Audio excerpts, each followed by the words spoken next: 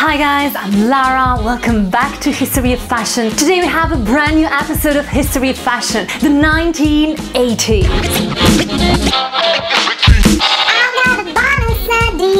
The 1980s were wild, excessive, and wacky. Greed is good. This was the catchphrase of the 1980s. And if you remember the film of Michael Douglas, Wall Street from 1987, it was all about greed. Greed, for lack of a better word, is good. In this decade, people were obsessed with money. This obsession with money reflected in fashion. The key word of the 1980s was excess. You couldn't have too many feathers, too much makeup, too many jewelry, too many clothes, too many furs, too many diamonds. Your hair could never be too big. Material Girl by Madonna was a hit in this decade obsessed with money because it reflected exactly what people wanted to hear, see, and feel. If you remember the clip, you can see that she copies Marilyn Monroe in Diamonds Are a Girl's Best Friend, because in the 1980s, diamonds were a girl's best friend.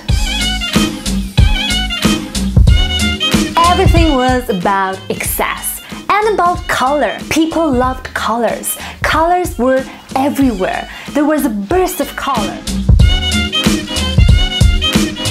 Women loved to express an image of wealth and success, and it didn't matter if you had or if you hadn't money. You needed to show that you have money. You needed to have this image of wealth, of success to fit in. Women expressed this wealth through very shiny costumes, through diamonds, pearls, large full gold earrings, pearl necklaces, and clothing covered with sequins and diamonds. But there was always a need for rebellion, so punk fashion was again in the spotlight. Although it began as a reaction to the hippie movement, it was still present in the 1980s as a reaction to this materialism that was taking over the world. Another great thing of the 1980s was that people began to feel very aware of their bodies. That's why another hit of the 1980s is Olivia Newton-John's Let's Get Physical. And Dirty Dancing was another hit film of the 1980s. This kind of trend reflected in fashion as well, because people started to wear leggings, headbands, and all sorts of casual chic sport outfits. This excess reflected in designs and in the silhouettes, because everything got bigger and bigger and bigger. The bigger, the better.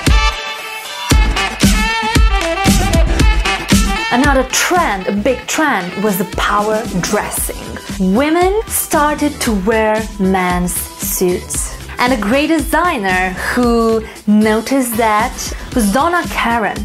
She made power dressing more feminine, more softer and wearable. It was all about empowerment. This trend was linked completely to the 1940s trend and the 1940s need of empowerment.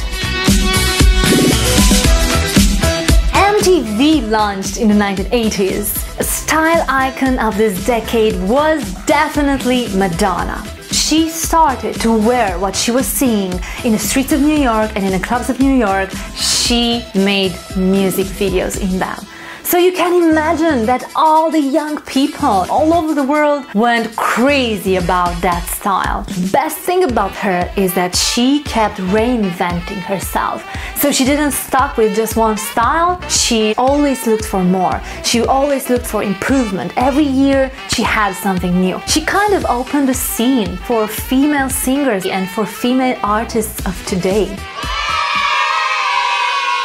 Yohji Yamamoto and Kawakubo were the designers that brought black back into spotlight. In a decade where people were obsessed with color, they made all their fashion black. people wanted that because black equaled rock and roll, equaled cool, equaled wild, bad, rebel, and against mainstream, against that greedy and superficial lifestyle.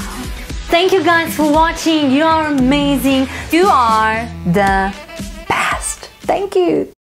Greed is good. And we are back with a brand new episode of History of Fashion. Go ahead. Gotta see things, see new faces and brand new things. Gotta go places and do things. Maybe to